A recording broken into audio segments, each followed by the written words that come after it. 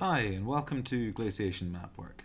In this question, you'll be asked to find the features of the landscape that provide evidence of glaciation having taken place. The first feature to find is a corrie. Corries are most easily identified by the word corrie on the map, underlined there. The next feature to look for is the C shape of contours that's classic in identifying them. There's 3 given to you. And finally a tarn, though you must remember that a tarn does not always exist inside a corrie, and there's a tarn pointed out to you there. If you've found corries, then your next logical step is to point out an arête. Now, the cliffs that surround a corrie, I should have mentioned those. Cliffs also surround corries very frequently. Those cliffs join between 2 corries to form an arête, and I'll point out 2 to you, one here and one here. The second corrie forming this arête is this corrie here. Okay, once you've found a corrie and you found an arête, the next logical step is to look for a pyramidal peak. For that to happen, you need 3 corries back to back. So, using my map evidence of corrie and big C shape of contours and cliffs all around, and another corrie up here, again with cliffs all around it in that classic C shape and the word corrie, I've got 1, I've got 2, and I've got 3 corries back to back. So somewhere in this triangle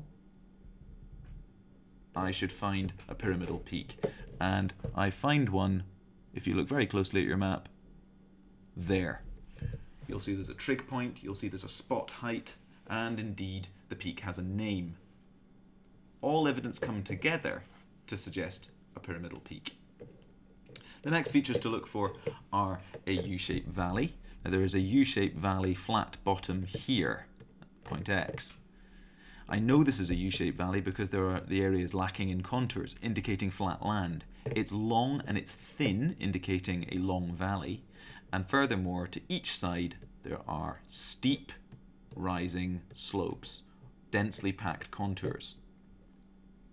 Now, once you've found your U-shaped valley, then you can move on to find a truncated spur. Truncated spur would be found here, the second point X. I know this is a truncated spur, 1 because it's alongside the U-shaped valley, 2 because it's a large flat plane of rock. The contours don't indicate many valleys here. This is just a large flat hillside and rising very steeply and sharply, indicating a hill that has been truncated during glaciation. For further information, see the U-shaped valley formation video. The next feature to identify is a hanging valley.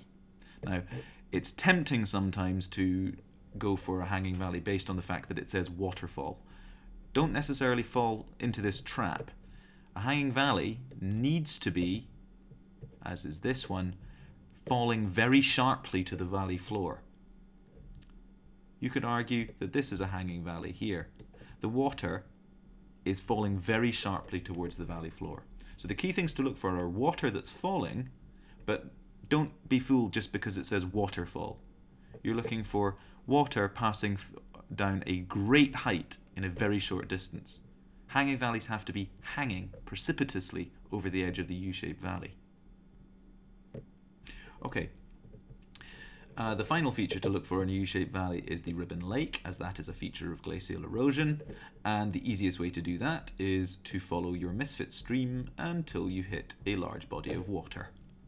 So we've found ribbon lake, hanging valley, truncated spur, U-shaped valley, corrie, arête, and pyramidal peak.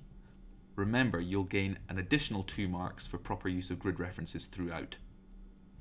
Okay, I hope that's helped. Try replaying the clip and pausing it just before I put any annotations on, and seeing if you can identify these and other features for yourself. I've left quite a few unmarked. I hope that helped.